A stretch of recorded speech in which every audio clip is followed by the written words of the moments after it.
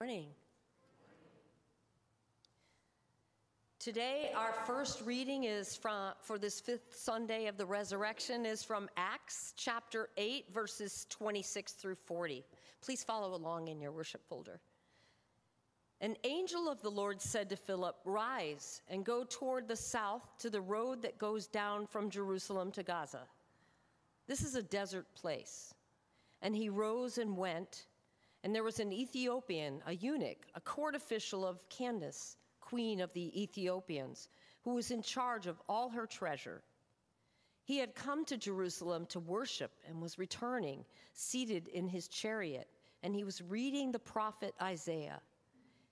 And the Spirit said to Philip, "Go over and join this chariot." So Philip ran to him and heard him reading Isaiah the prophet and asked, "Do you understand what you are reading?" And he said, "How can I unless someone guides me?" And he invited Philip to come up and sit with him. Now, the passage of the scripture that he was reading was this: "Anyone who does not love does not know God, because God is love. In this, the love of God was made manifest among us, that God sent his only Son into the world so that we might live through him. In this love, not that we have loved God, but that he loved us and sent his Son to be the propitiation for our sins. Beloved, if God so loved us, we also ought to love one another." Did I just read that wrong? I think I did. Okay, it sounded good. So it says, actually, like sheep, he was led to the slaughter, and like a lamb before its shearer is silent. So he opened not his mouth. In his humiliation, justice was denied him. Who can describe his generation? For his life is taken away from the earth. And the eunuch said to Philip, "About whom, I ask you, does the prophet say this? About himself or about someone else?" Then Philip opened his mouth, and beginning with his scripture, he told him the good news about Jesus. And as they were going along the road, they came to some water. And the eunuch said, "See, here is water. What prevents me from being baptized?" And he commanded the chariot to stop. And they both went down into the water, Philip and the eunuch, and he baptized him. And when they came up out of the water, the Spirit of the Lord carried Philip away, and the eunuch saw him no more, and went on his way rejoicing. But Philip found himself at Azotus, and he was passed through and preached the gospel to all the towns until he came to Caesarea. This is the word of the Lord.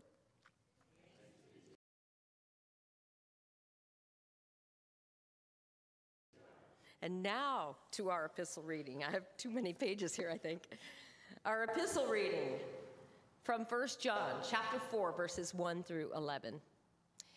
"Beloved, do not believe every spirit, but test the spirits to see whether they are from God. For many false prophets have gone out into the world. But this you know, the Spirit of God. Every spirit that confesses that Jesus Christ has come into the flesh is from God. And every spirit that does not confess Jesus is not from God. This is the spirit of the Antichrist, which you heard was coming, and now is in the world already. Little children, you are from God and have overcome them, for he who is in you is greater than he who is in the world. They are from the world, therefore they speak from the world, and the world listens to them. We are from God. Whoever knows God listens to us. Whoever is not from God does not listen to us. By this we know the spirit of truth and the spirit of error. Beloved, let us love one another, for love is from God. And whoever loves has been born of God and knows God. Anyone who does not love does not know God, because God is love. In this, the love of God was made manifest among us, that God sent his only Son into the world so that we might live through him. In this love, not that we have loved God, but that he loved us and sent his Son to be the propitiation for our sins. Beloved, if God so loved us, we also ought to love one another. That was worth saying twice. This is the word of the Lord.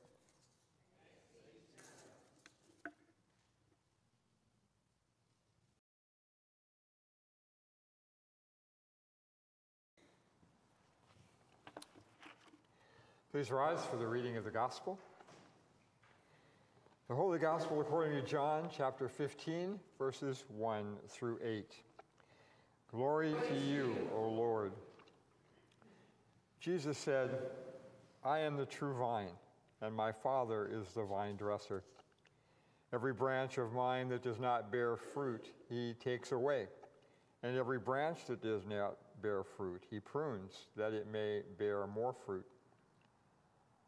Already you are clean, because the word I have spoken to you. Abide in me, and I in you. As the branch cannot bear fruit by itself unless it abides in the vine, neither can you unless you abide in me. I am the vine, you are the branches. Whoever abides in me and I in him, he it is that bears much fruit. For apart from me, you can do nothing. But if anyone does not abide in me, he is thrown away like a branch and withers, and the branches are gathered, thrown into the fire, and burned. If you abide in me and my word abides in you, ask whatever you wish, and it will be done for you. By this my Father is glorified, that you bear much fruit, and so prove to be my disciples. This is the gospel of the Lord. Praise to you, O Christ.